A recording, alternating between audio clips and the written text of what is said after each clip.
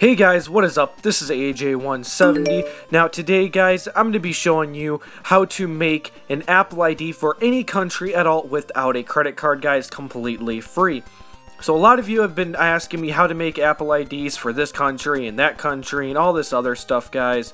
But I'm going to be teaching you how to do that. It's extremely simple. There's only a couple of steps. It's just those few steps take a couple of minutes each to do.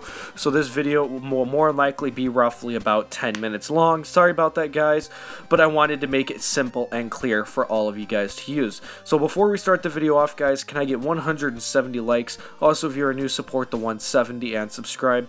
So I do have a couple more things to say, guys. Now, if it still asks you for a credit card, to use it, then what I highly recommend you guys to do is to basically use this app called TunnelBear. What TunnelBear does is it uses a VPN that can basically makes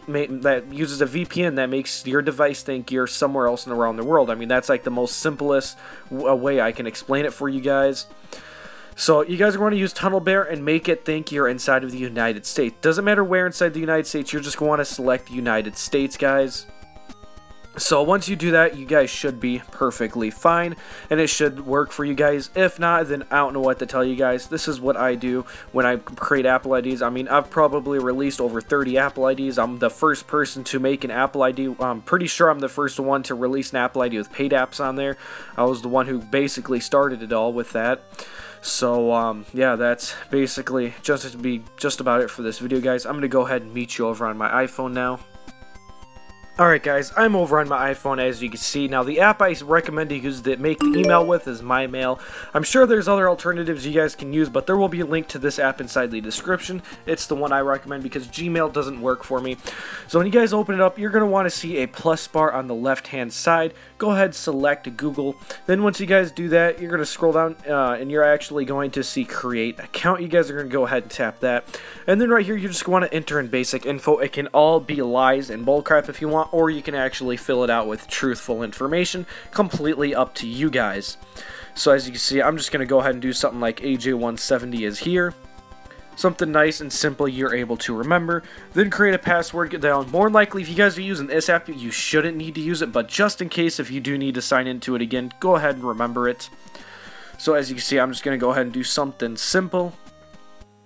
And then for the birthday, you guys are going to make sure you're older. You put you're over the age of 18. So I'm just going to put January 1st, 1990 or something like that. So if you guys do that, you should be good because that's over the age of 18. And then for there, just go ahead and put in your gender. For mobile phone number, go ahead and leave that blank. And for your current email address, go ahead and put in your actual current email address or one of your current emails. It doesn't matter. If you guys don't have one, then create a 20-minute email just by Googling it. That'd be a separate tutorial. So once you fill all that, go ahead, scroll down, hit I agree. Let's go ahead and wait. And then you guys should see something like this. Go ahead and hit continue. Go ahead, scroll down, and you guys are going to want to hit allow. And then we're going to wait for it to credit credentials. If you guys get this error like here, like I just did, go ahead, tap Google, input your information, and hit sign in. This is actually the first time I experienced that issue. I've created a lot of different emails this way, and that was the first time I've actually gotten that error. But all you guys have to do is sign in like I said. So as you can see, I'm about to sign in, and it should work perfectly fine. Go ahead and hit allow again. And wait, and there we go. As you can see, it's checking the information, syncing it, and all of the other magical things it does. And there you guys go. You should see done. Go ahead, tap that, and remember the email address. If you guys hit the 3 bars, it'll be right there. Now, the next thing, you guys want to go to the link inside of the description that has something about Apple in it. So this is where you're going to want to go to create your Apple ID, guys. So, I mean, I'm just going to go ahead and Google it because it's a little bit easier for me just to do that. Because this is actually my second take of the video. The older video was like over 12 minutes long, and this time it's about 8 minutes. So it's a lot shorter. So I actually did go to the wrong page, guys. You want to make sure you go to the right page in case you are Googling it instead of going to the link inside of the description. So this time I actually did go to the right link. From right here, you guys are going to input your information. So the email would be the email you just made. For example, for me is AJ170 is here. So once you get done typing that, you're just going to basically fill out the rest of this information like I do, but not exactly the same, of course, guys. You can fill out your own custom information, of course. So you're going to input all of your info, confirm the password. So like I said, this will only take you guys about maybe 5 to 6 minutes. It's taken me longer because I'm doing it slower for a video.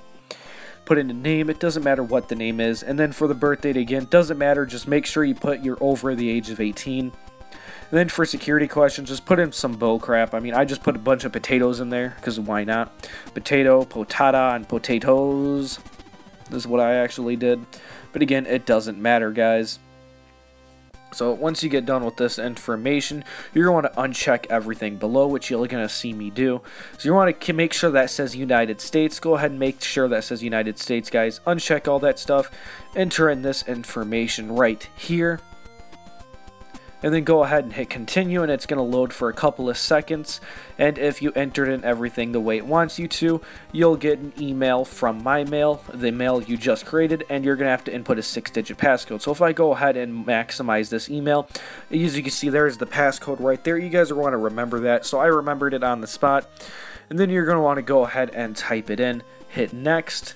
Go ahead and wait a few seconds, guys, and you should be redirected to a bunch of options. You guys are going to ignore every single one of those. So if we go ahead and give it a couple more seconds to load. I did have a little bit of trouble loading, I don't know why. As you guys can see, there you go. So from right here, you want to go ahead and go to the App Store from right here. So as you see, I'm going to go ahead and open up the App Store now. And then once you guys open up the App Store, you're going to go ahead and scroll all the way down to the bottom, guys. So let's go ahead and wait for this to fully load up. If this pops up, just hit whatever, it does not matter. So I'm going to go ahead and scroll all the way down to the bottom. And you're going to tap on your Apple ID, hit sign out. And then you guys are going to want to hit sign in, tap use existing Apple ID, and then input your Apple ID information. So I'm going to go ahead and quickly enter in my information, guys. And I'm not going to edit this video at all, just so you can see that this is completely real and not faked inside of any type or shape or form or way. So as you can see, I just inputted that information. Then we're going to have to review it. So go ahead and click on the review button. And then from right here, guys, you're going to want to select another country. It doesn't matter which country. I mean, I've made it for at least about, I want to say at least 7 different countries I've made Apple IDs for. So we're going to go ahead and scroll down. I'm going to try and find something. For example, here's New Zealand. So I'm going to go ahead and do New Zealand, guys. Go ahead and hit agree again. And then you should be brought to a bunch of information. For billing information, there should be an option for none. If not, then use a US VPN like I talked about earlier in the video.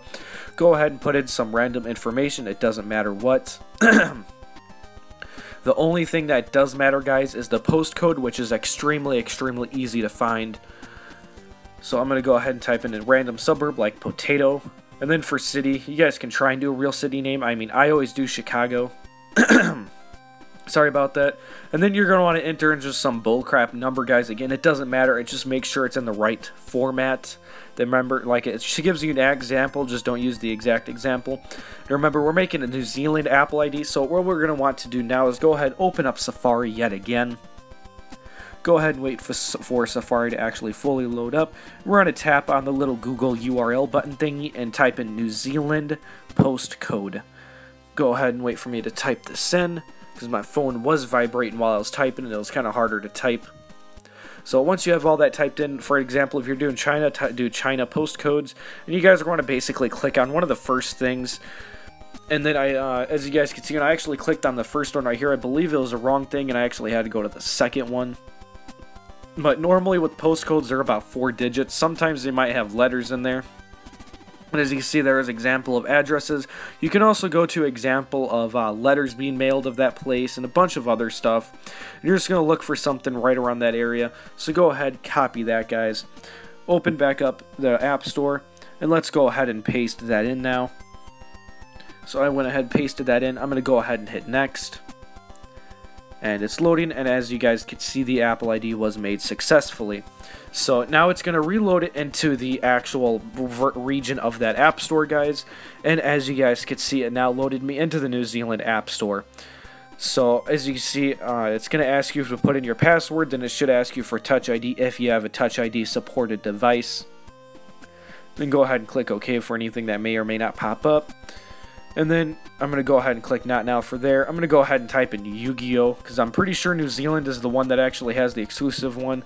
But I actually, now that I think about it, I'm pretty sure it's Australia or China. So I actually did mess up. But that's going to be just about it for this video, guys. This is AJ170 signing out. See you guys next time.